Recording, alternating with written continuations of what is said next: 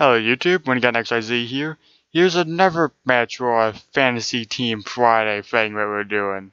We decided, since it's the beginning of the series, we're going to have 2 battles for it. So, here we go. He leads off with Smeargle while I lead out with Wigglytuff. Some reason that the names are being stupid. It says it's Meganium, but it's not. So, we get this stud. As soon as I see Smeargle, I was like, okay, it's probably going to go like for Spore or Dark Void, because Smeargle. It's going to freaking try to put you to sleep. So I was like, okay, what could I use that I won't care if it's sleeping or not? So, I was like, okay, what should I switch into? So I just basically thinking, come on. So I decided to switch to my Wormadam Steel, which thankfully it avoided the Dark Void. And then he tries sporing me, but Overcoat saves me, and I get the Toxic off on him. So I was like, okay, he's gonna slowly die. He's just gonna wither away into nothingness. And he finally succeeds with the Dark Void, but I don't care. I already got the frickin' poison off him, and then he's going for Shell Smashes. Now, honestly, this battle was kind of because we didn't communicate what to bring before we started this match. It's just like, bring whatever that's not overpowered. But he's been packed, in this battle, he packs a lot of powerful Pokemon. Especially that Shell Smash then bring out this frickin' Kecleon Protean. It's like, oh god. I mean, I have a frickin' Meganium and a Wigglytuff. What the hell? And his whole team countered what I was trying to do with my Lapras the entire battle, so I was like, ugh. So I decided to bring out my Pyroar with its powerful special attack to try to take it out, but I forget it's part normal and it just gets murdered by Drain Punch. It's like, seriously, why did they have to keep it part normal type? So I was like, okay, screw it, I'm bringing my Wigglytuff out. I think it's showing up shiny, don't know why. Oh well. Yeah, he goes with a knockoff, knocks off my Choice Scarf, which I'm a little pissed off at. It's like, yeah, I want to kill you with it. Why'd you do that? But, yeah, Dazzling Gleam took good 66% of its health, so I was like, okay, good. Maybe if I can outspeed it, that would be good. But nope, it uses the fucking Drain Punch again. So, yep, I bring out Luxray now. My good old gutsy Luxray. Which I think he did that because I was like, okay, maybe I was going to... Actually, I don't really know why he switched, but...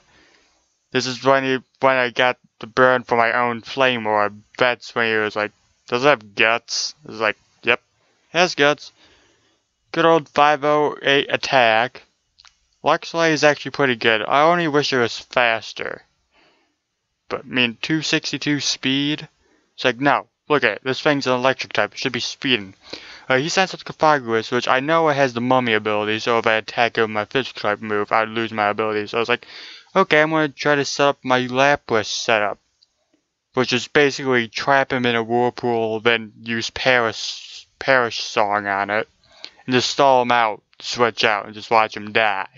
But nope, he had to use the frickin' substitute, then go straight for a Protect. Also, he Toxic us, so I was like, well, that's going nowhere. I'm just going to bring out Meganium.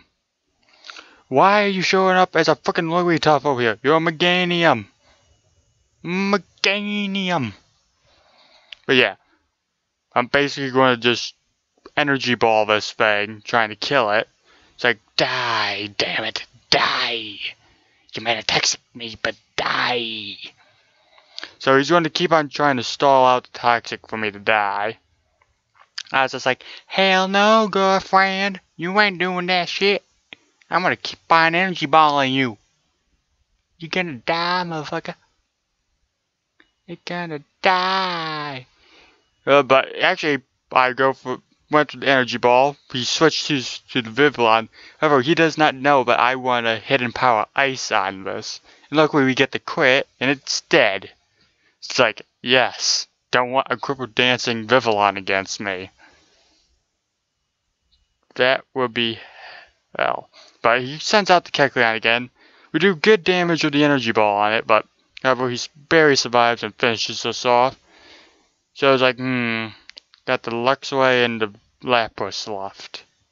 So I sent out my Luxray with its guts, and I'm pretty sure I'd outspeed it, so we take it out.